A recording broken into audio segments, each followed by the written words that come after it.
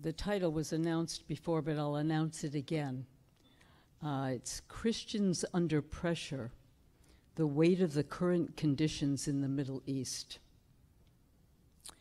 As we are reminded daily by the media, extremism and civil unrest throughout the Middle East has placed the lives of ordinary people in extraordinary danger. Arab Christians and other religious minorities are indigenous to the Middle East and are essential elements of the region's cultural, religious, historical, and national fabric. Without this indigenous presence there, the Middle East and the future will be terribly impoverished. We have a very distinguished panel this morning to help us to more fully grasp the difficulties facing Christians and other minorities in the Middle East, and ways that we can help to alleviate the weight of their duress through support of and participation in different initiatives. Each of them will present their perspective, after which we will open the discussion up to the audience for questions. Our first speaker is Ambassador David Mack. From 1998 until 2008, Ambassador Mack was Vice President and Acting President of the Middle East Institute, a Washington-based educational organization. He currently continues as a scholar at that institute. He is also an elder at the National Presbyterian Church. For over 30 years, Ambassador Mack served in various positions in the U.S. Foreign Service, including serving as Deputy Assistant Secretary of State for Near Eastern Affairs. In that capacity, he directed the conduct of relations between the United States and 12 other governments, including Iran and Iraq, the states of the Arabian Peninsula and the Levant, and diplomatic assignments in Iraq, Jerusalem, Jordan, Lebanon, Libya, Saudi Arabia, and Tunisia. We are very fortunate to have Ambassador Mack with us this morning to open this vital panel discussion. Please welcome Ambassador David Mack.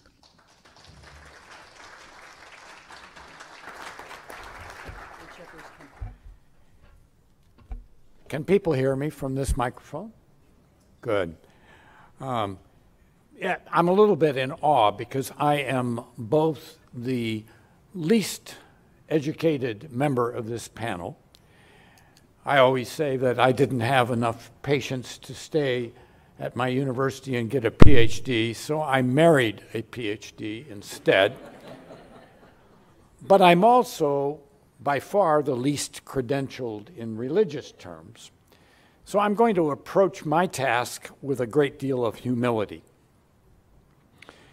And being a good Presbyterian, I hope, I will start off with a confession of sins on the part of the noble work that I think was otherwise done by U.S. Protestant missionaries who went in fairly substantial numbers to Middle East countries during the 19th century.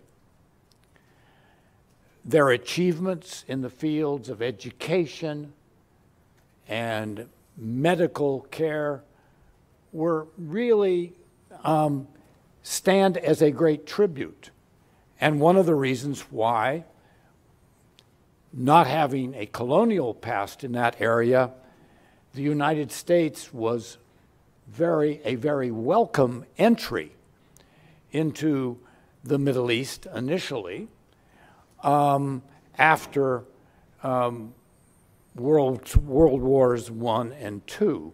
We didn't bear the same kind of onus as France, England, Russia, others Italy, certainly, others who had had a colonial existence there. Our presence had been that of those American educators and medical missionaries who established Roberts College in Indonesia, or in Istanbul,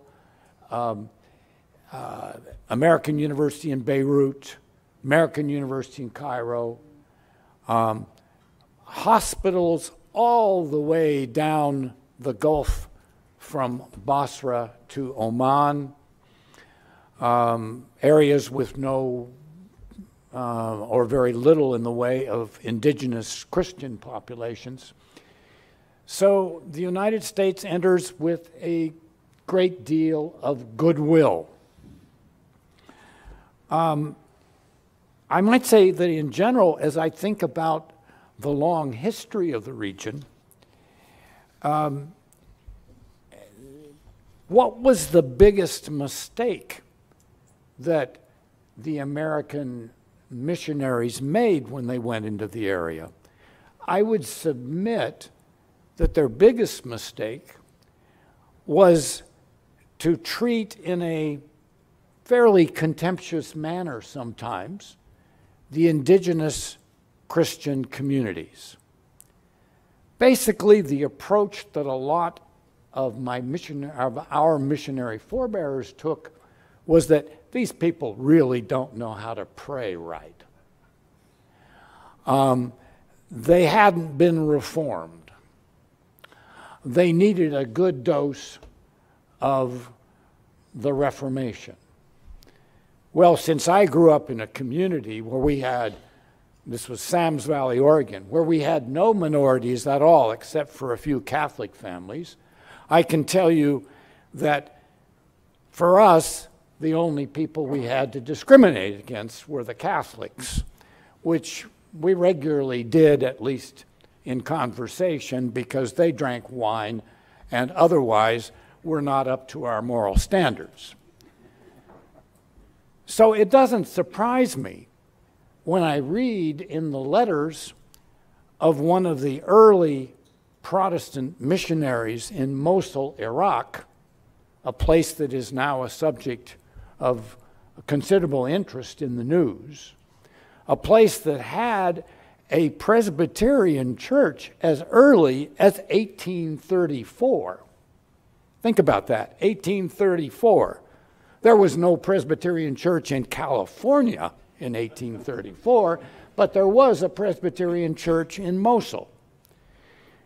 An American went out there in the latter part of the 19th century to take over the mission. And he reports back in his letters that he had a very warm welcome from the Ottoman provincial authorities in Nineveh, Mosul, but that he encountered a lot of hostility from the Chaldeans and Syriac Christians who couldn't understand why this American was coming in and with the objective, as they saw it, of stealing their sheep from their flocks.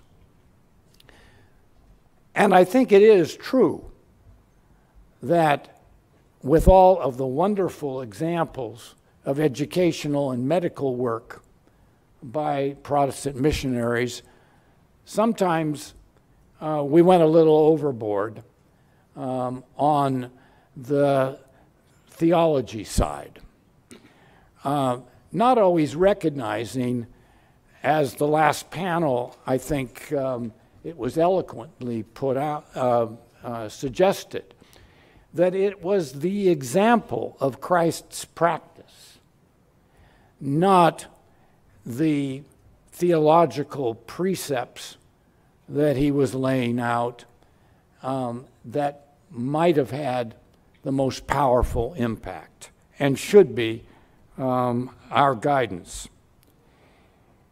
If I think about the history of our own country, pluralism is the factor that has created our society as a very dynamic one, with all of its flaws, the U.S. model today has huge strengths that the Puritan Massachusetts Bay Colony did not. Now think about the Massachusetts colony where my wife's ancestors came from. It was thoroughly purged of Baptists, Quakers, Catholics, and in due course, intact Native Indian societies.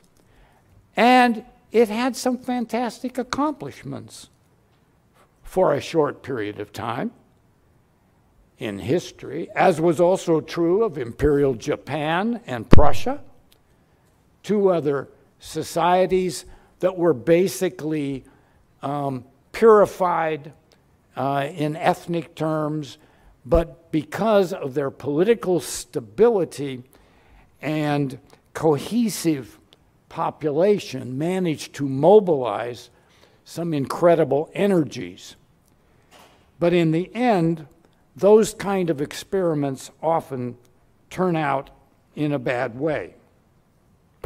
In the Middle East, we might think of some examples like post-conquest Judea, led to the kingdoms of David and Solomon. The magnificence that came out of that. We might also think of the Nejdi heartland of today's Arabia, from whence sprang the Kingdom of Saudi Arabia. You can think, if you think a little bit about the history of the region, of other times when there was a purified society dominated by one particular sect. I think of Carthage. None of us want to do without the wonderful theological achievements that come from St. Augustine and the Byzantine periods that followed in Carthage. But when all of that was swept away in the Arab conquest, nothing remained of an indigenous Christian population until, and I would submit this was a real effort that failed miserably, the French came in, established a colony in the late 19th century, proceeded to put a cathedral up on the top of the Birsa where every Muslim in Tunisia could see it, and declared that the glory days of Christian Carthage had returned. Well, what's the result? Today, so far as I know, the indigenous Christian population of Tunisia, one of the more or least unsuccessful examples of Arab nation building, in all of Tunisia, I failed to find one Tunisian indigenous Christian. There are, of course, European minorities and so on, but as far as a Tunisian Christian church, it doesn't exist. So it's where Christian communities have managed to integrate into the larger society. That's where they have not only made huge contributions to the vitality and dynamism, particularly on the economic and educational and cultural side of those societies, but they have also survived.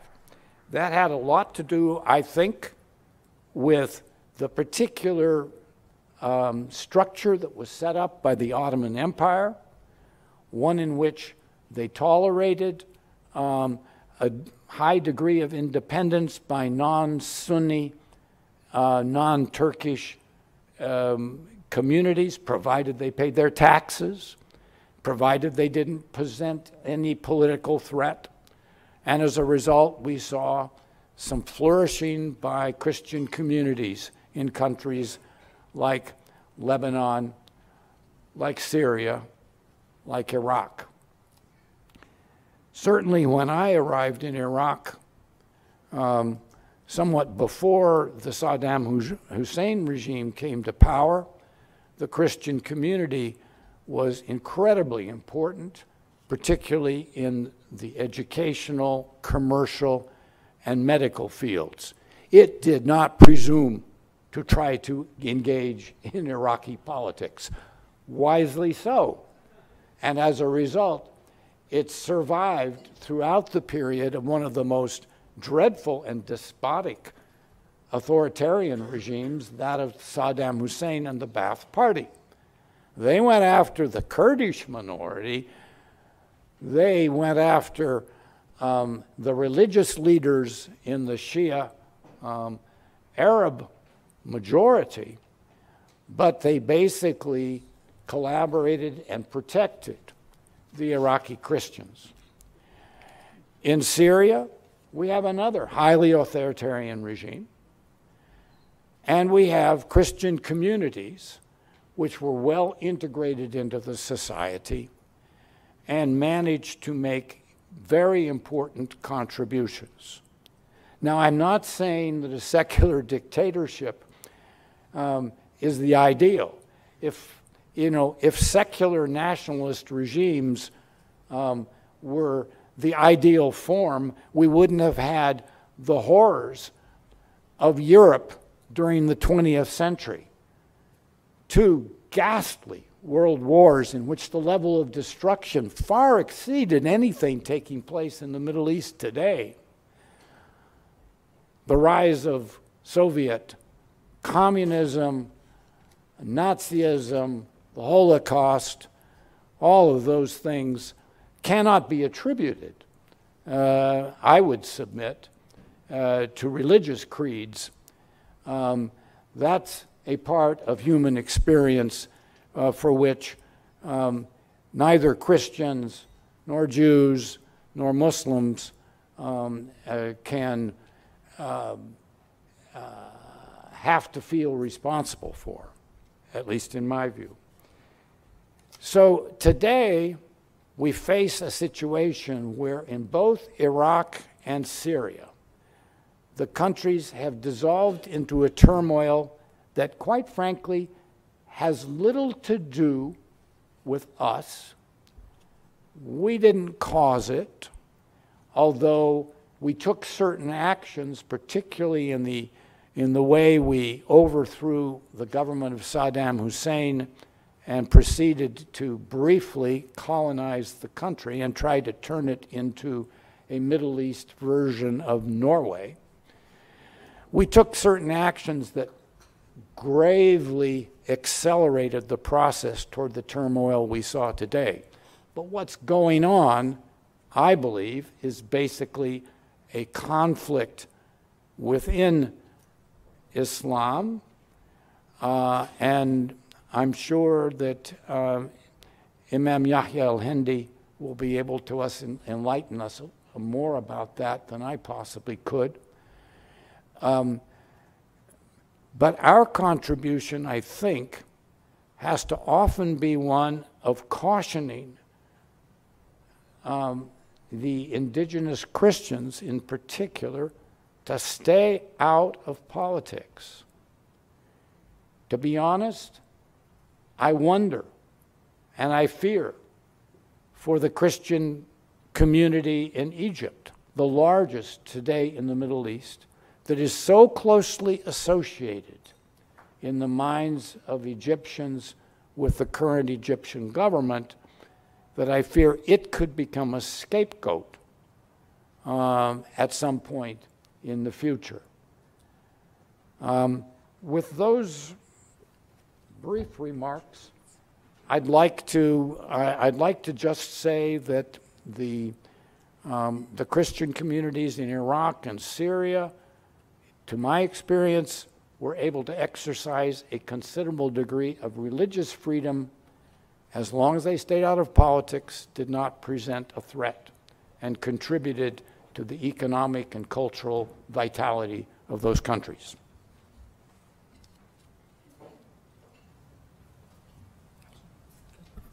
Thank you. I'm going to put this way.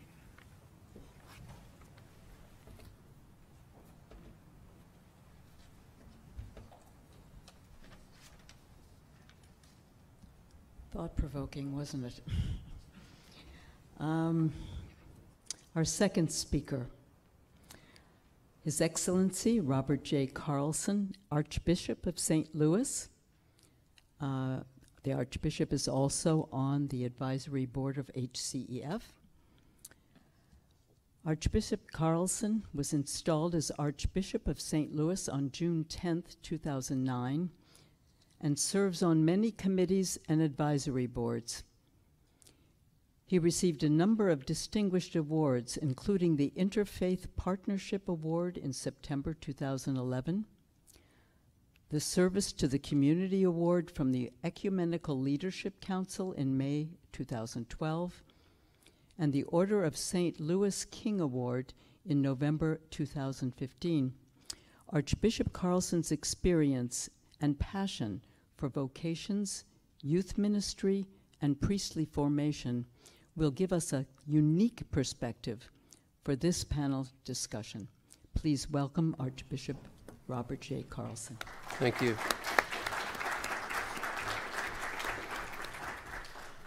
I'm sure, like myself, many of you have witnessed the current refugee crisis by watching CNN and Fox and the other stations that each evening would show us hundreds of thousands of refugees fleeing from Syria, for sure, Iraq. I still cannot get out of my mind the picture that was in the newspapers of the young child that washed up on the shore in Turkey. So the first thing we know whenever we talk about refugees is that there's tremendous pain and suffering. I've now been a priest for 46 years, and so at different stages in my ministry, I've been asked to work with refugees. The fall of Saigon, I worked with people who were escaping from Vietnam, and also people who were from the Hmong community, which the CIA had convinced to help us rescue downed pilots, the Vietnamese not liking the Hmong. But when they came to St. Paul, Minnesota, where I was, all I knew is that they were both Catholics. And so in a very immature worldview, I got them all together and I said, "No, you'll work together, won't you?" And they all said, "Yes, Father, we will." And a month later, I'd come together and they still would not have done anything. And so I said, "No, you'll work together, won't you?" "Yes, of course we will." Well, to make a long story short, they never did.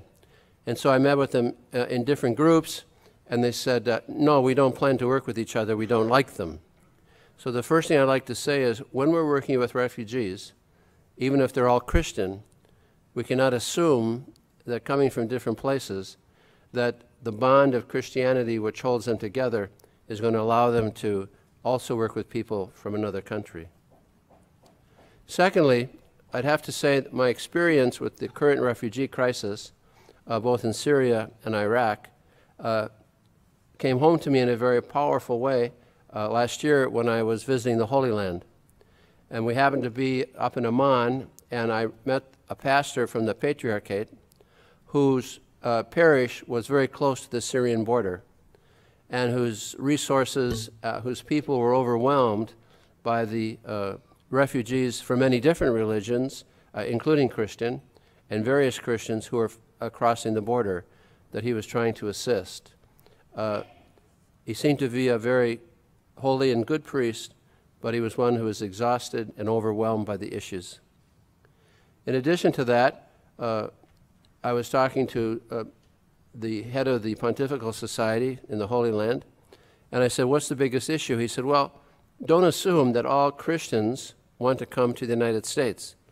He said, "As a matter of fact, most of them would like to stay in the countries that they came from and in the areas which they know." And I said, "So how can I assist?" He said, "We're going broke feeding them, and anything you could do to assist us would be most helpful. And then I met another group of Christians, and I said, well, how are you assisting? And they said, well, we're building homes for those who have fled, who for one reason or another cannot return. And so I discovered that perhaps the best way that our little diocese could assist was by sending food so that people could be fed, and also sending money so that simple homes could be built, and that we could actually do our part to help Christians stay in the countries that they came from, which I don't think is unlike the work of the foundation as we assist Christians, Palestinians, and allow them to also build fruitful lives. Because doesn't every father and mother, every wife and husband desire that for their own family? So I would like to offer a slight suggestion, a small suggestion. As Rahib said this morning, there are some 20 works of the foundation. And as we know from the wonderful brochures and other things that are present from the foundation, that these works are most important for Palestine and successful. But because most of us live here in the United States, and while we might go to the Holy Land often, we don't know what's happening on the ground day to day. And I would like to suggest that perhaps there's a role for the foundation to be in contact with those who are members and beyond, to suggest ways that we can work together to keep Christians in the Holy Land, to allow those people who don't desire to immigrate to the United States, although sometimes if you listen to the current political candidates, it seems that everybody wants to come. The fact is, I'm told many Christians don't want to come. And the foundation could perhaps help us know the ways that we can use our resources to assist the Christian community on the ground today, those who have fled from Syria and from Iraq. And as we know also, when a refugee comes, they don't bring their religious credentials with them. They just bring a rich faith tradition. So it really doesn't make any difference who we help, as long as we're helping work towards peace in the Holy Land and in those countries that are suffering so greatly right now. So I think there's an opportunity here for the foundation that I think we could prayerfully consider. And finally, I come from the diocese in which there is the town Ferguson. You may have heard about it. And while it's been out of the news for a couple of years, things move on, we still are on the ground, and we've developed a program which might be helpful too as we address this issue. It's called Pathways to Progress, where our Catholic Charities staff continues to work with them, helping those people move out of poverty through education, through financial resources, through work, and through stable communities with decent homes. It strikes me, as I listen to all the work presented on behalf of the foundation in these last 2 days, that this is truly the work of the foundation, providing pathways to progress, to strengthen those who desire to remain in their homeland, no matter what their faith tradition. Thank you.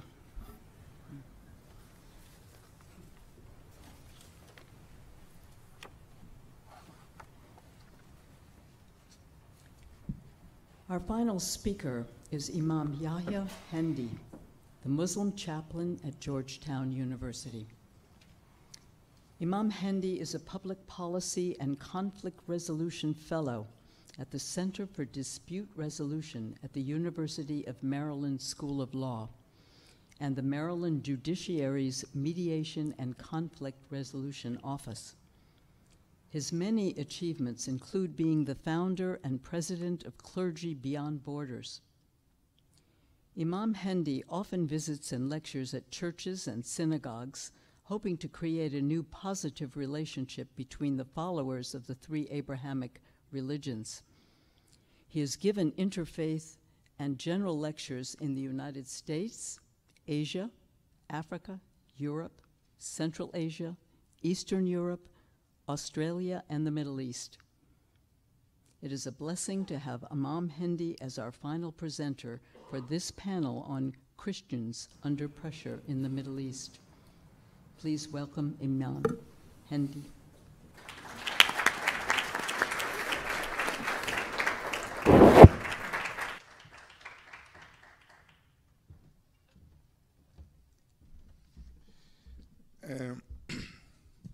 I come from a Palestinian background, a Palestinian who is dreaming of freedom, and I thought it would be good for this morning to liberate myself from a chair.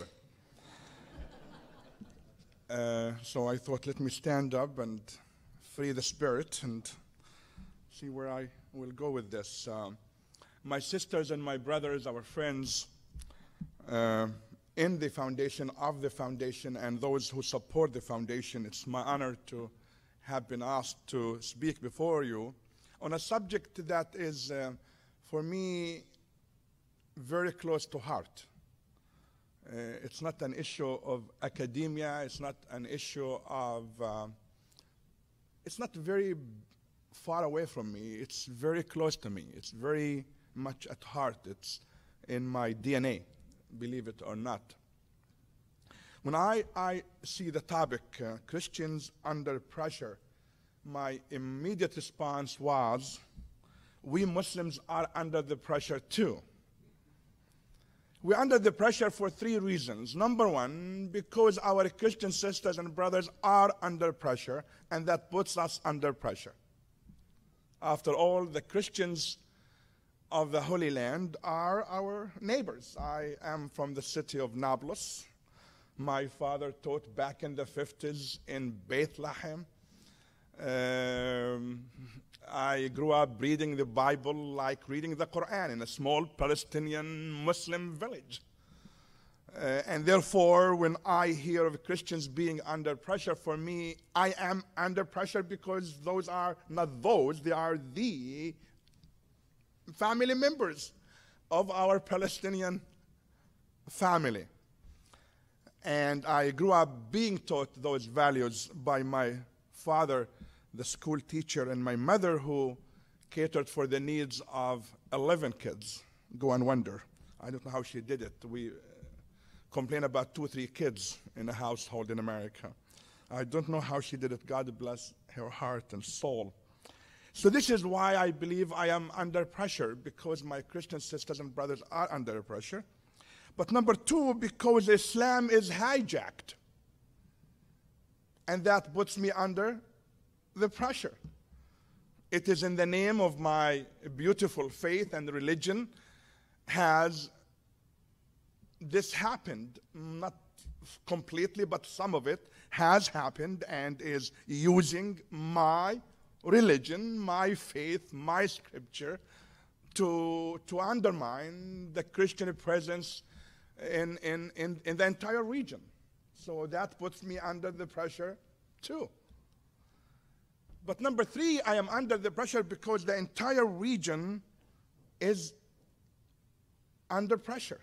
The whole climate in the political, the social, the financial, within Palestine, within the Middle East, and in America here, also puts us under the pressure. I don't know so often whether our American neighbors know what is really going on in the region. I often find myself the advocate, not only an advocate, but the advocate for the Christians of the Middle East, my brothers and my sisters.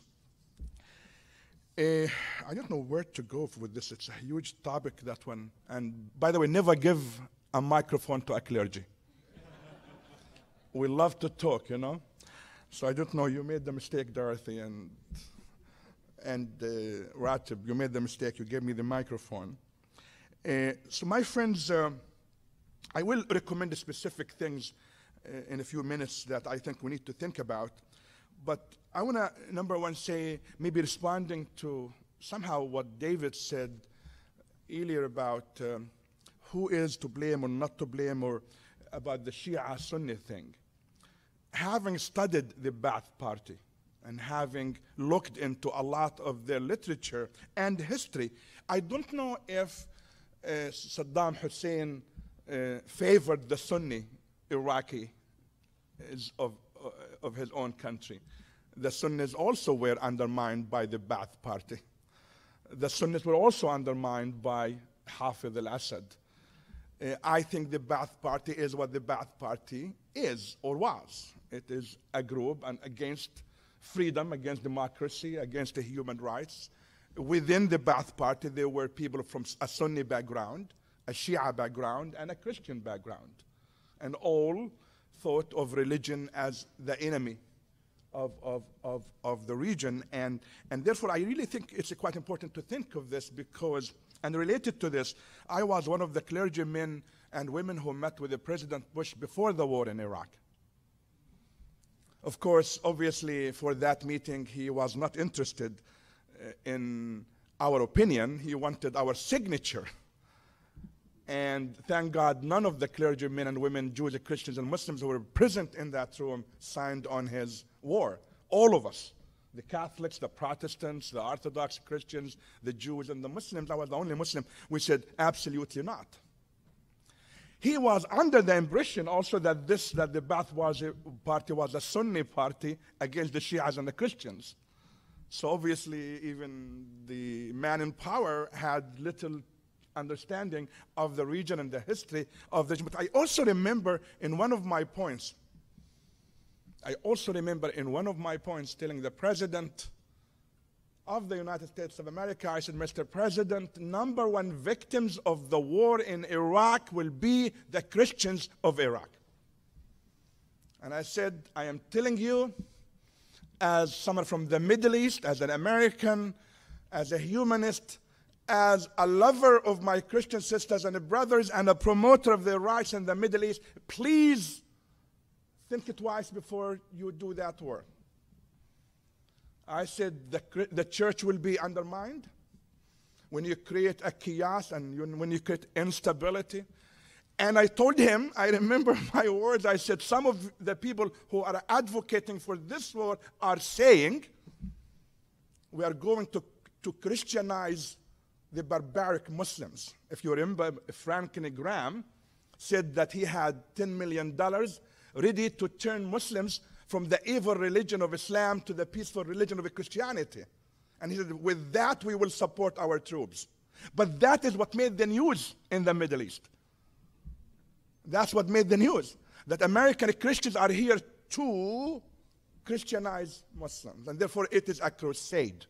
I'm not saying it was a crusade. But remember, we work with TV images, we work with social media images, and often images are more powerful than realities. Often I find myself as an imam in the Middle East having to say all of this stuff in defense of my Christian American friends. That no, this is not the Catholic Church of America. This is not the Protestant Church of America. I know Christianity. But those are the images that were used to recruit anti-Christian movements in the Middle East. I have been there. I have had discussions with people who have used these specific images of Franklin Graham or someone who wants to burn the Quran or things of that sort, or the president when he used the word the crusade. We are going to wage a crusade against them. I remember I picked up the phone and I called the White House. I said, please tell the president, stop using the word the crusade. I know what he means, but that's not what it means in the Middle East. You need to think of the socio-political language and how it's interpreted in every region in which you operate. I said, we have been fighting to raise the image that the Christians are crusaders and haters. So help us be a part of that positive change. And according to Times Magazine, I think it was 2008 or 2011, I forgot, but recently, in the last few years, the Times Magazine published an article in which they claimed that, and most likely true, that almost 850,000 Christians left Iraq because of the war in Iraq. Now, I do claim some responsibility for the crazy nuts amongst the Muslims. I do. I know there are Muslims who use Islam to advocate hate of Christians in the Middle East. I know that. I have to claim responsibility. I have to be courageous enough to say, yes, it's done in my name. But I also dare to claim that the instability created in the region by the American government with the war that we have created in Iraq had made it possible, had undermined the Christians of the Middle East, and had made so many possible movements and so much work of so many institutions impossible.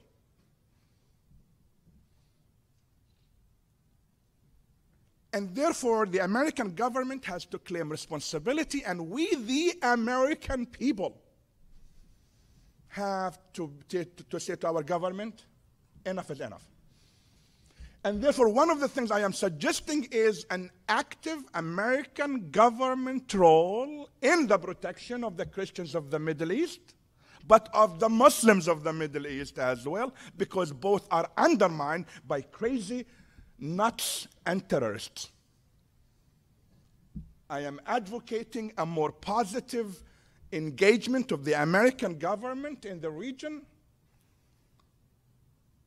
I wish this administration was more proactive. I wish they had more engagement. I wish they had taken the decision to engage more with the issue of Syria. I was at the State Department days after the riots broke up in Syria, when it was nonviolent. I spoke with people I knew. I said, please, there has to be, I'm not saying a military engagement, but there has to be an engagement. It has to be an interactive engagement, a proactive engagement, an engagement that engages the entire Middle East, the entire Arab region, the entire Muslim areas, Turkey and other countries. America has to be in the present. You cannot withdraw hoping that something good will happen.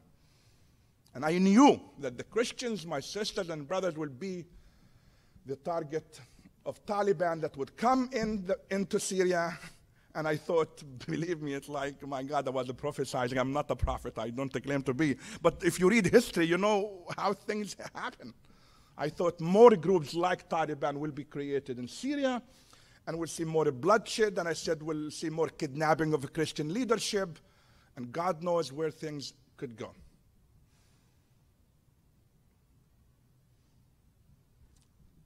So my sisters and my brothers, my friends, I need to conclude. Sorry, I took the microphone. I'm sorry, but I'll conclude.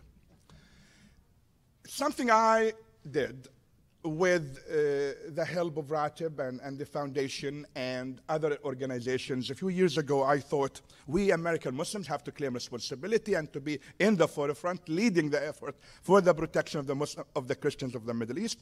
I organized a delegation of American imams, and we traveled to Jordan and to Palestine.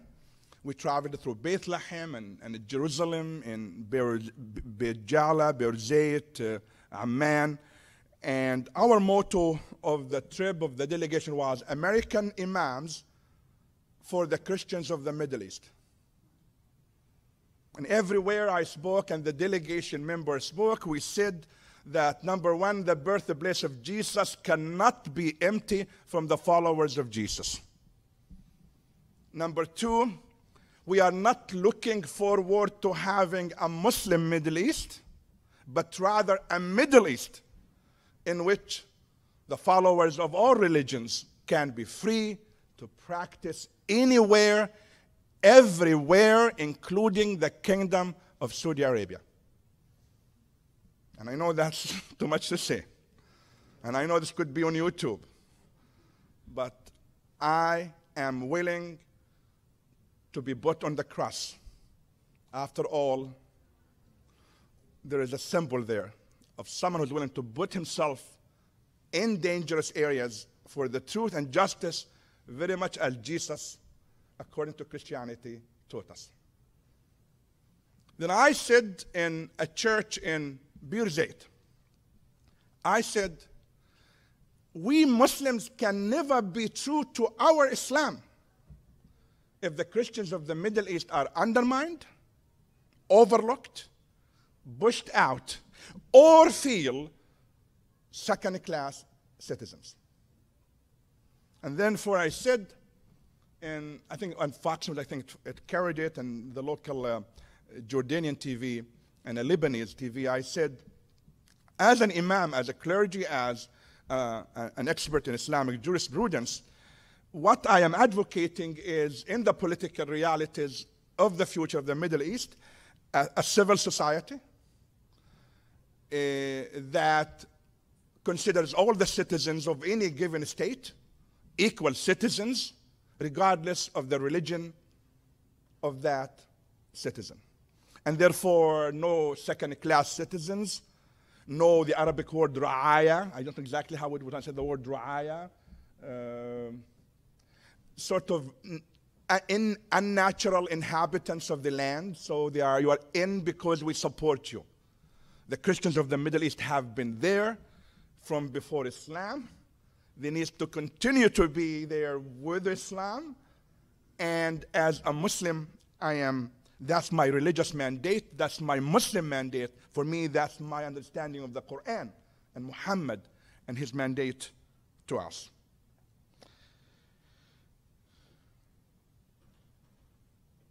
The Prophet of Islam said, Al-Anbiya'u kulluhum ikhwa, that all the prophets who speak for God are brothers. And when he spoke of his relationship to Jesus and Moses, he said, I am nothing but a block, a stone, a block in a wall of blocks. We strengthen one another, and if you take the block out, any block out, the wall is compromised. So the Prophet saw himself encouraged by, and so Christians and Jews encouraged by him. So we encourage each other, we support each other, we stand by each other. To conclude, I think we need more education on what's going on with the Christians of the Middle East. A lot of education on American TV screens and social media and colleges. Believe me, there is almost no education. I mean the foundation is doing great. I'm not undermining, but my God, this is a continent. We need more work. We need to involve every church, every denomination in the United States of America. We need to involve social media and TV on educating them on the historicity of Christianity in the Middle East, on Christian institutions in the Middle East, and why that is important. Number two, we need to empower the institutions that work on those issues, whether in America or in the Middle East. Number three, we need to encourage tourism. Ilya was sitting with the Minister of Tourism of Palestine. She wrote me a note. She said, we need more of those programs that encourage American Muslims and Christians to go to the Middle East to see where Christianity is and where it's heading. Number four, we need to lobby our American government here to take a different approach, a real approach, a good approach. And the real good approach, give Palestinians a state. They need a state, they deserve a state, and it's about time. Thank you.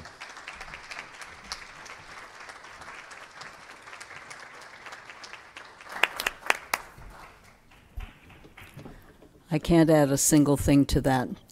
I wonder if you have some questions for any of our panelists or all of our panelists.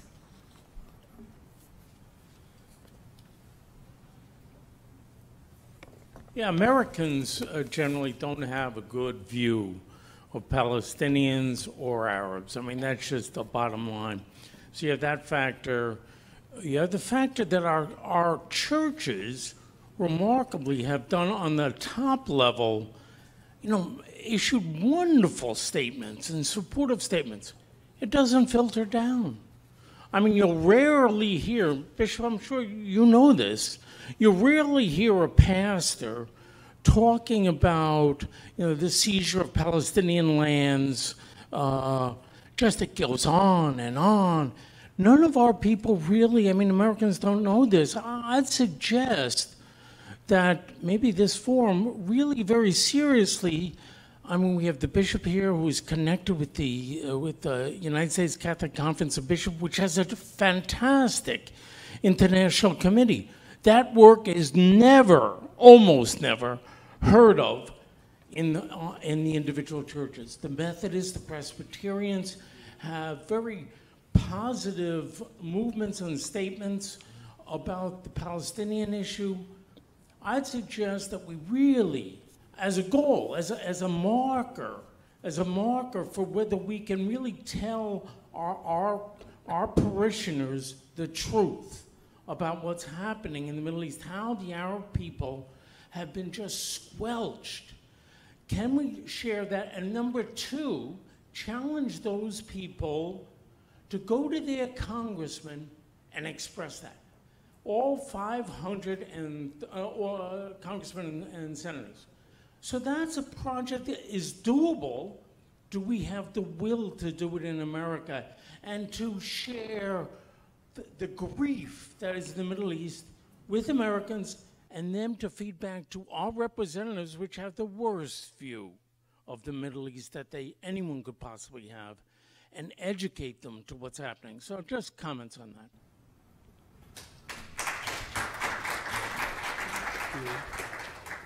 that. Something I said when we were meeting yesterday that might at least show one way I think that we can affect what you just said. Beginning back in the 90s, as a bishop of a different diocese than I'm in now, we started taking our seminarians to the Holy Land for a couple of weeks and touring, and both in Jerusalem and in Palestine, and using Palestinian guides and staying in Palestinian hotels.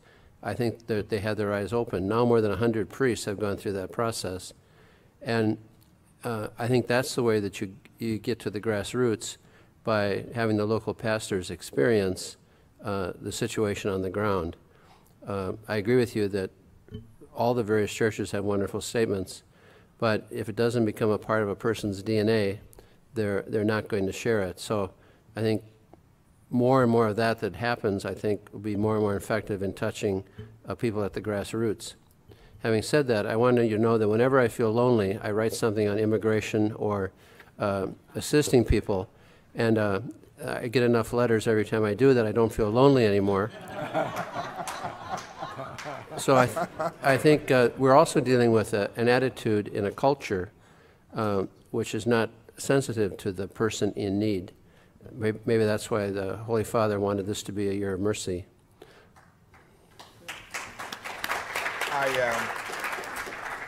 One of my favorite biblical passages, I feel shy saying this in the presence of the Archbishop.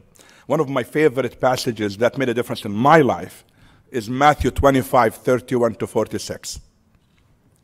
And if we were, in light of Matthew 25:31-46, reshape the discourse, the political discourse, the social discourse, the religious discourse, imagine how much justice there will be there for the Christians, but also for peace and justice in the Middle East.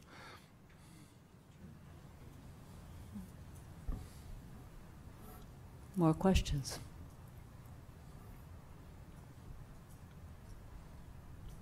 Or thoughts about what you heard?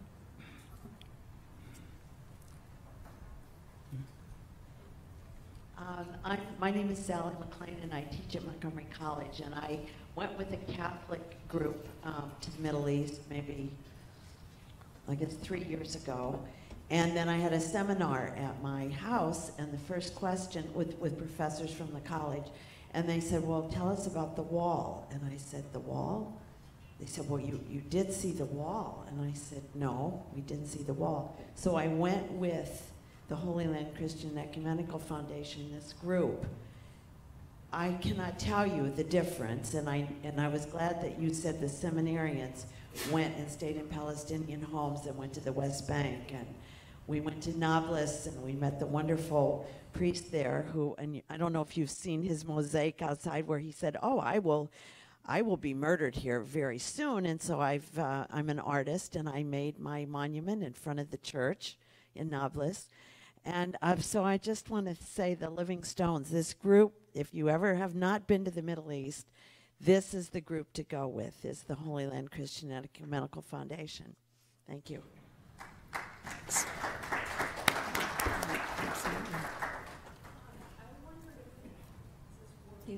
I wondered if you really have hope, or if there's really any point in lobbying Congress. They seem just so resistant.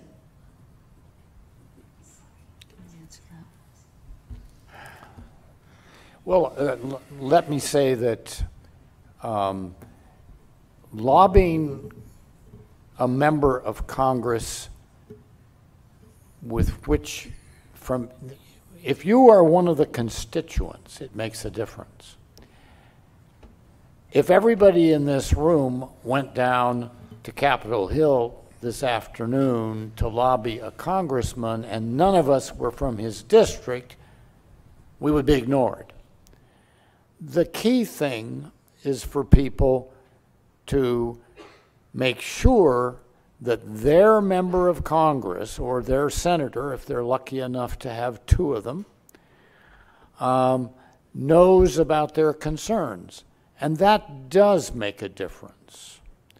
You know, speaking as somebody from the District of Columbia who doesn't have any representatives in Congress, I feel very envious because I can write all the letters I want on the Middle East that will be put on the desks of congressmen. It will not affect them. They're not interested in the intellectual dialogue.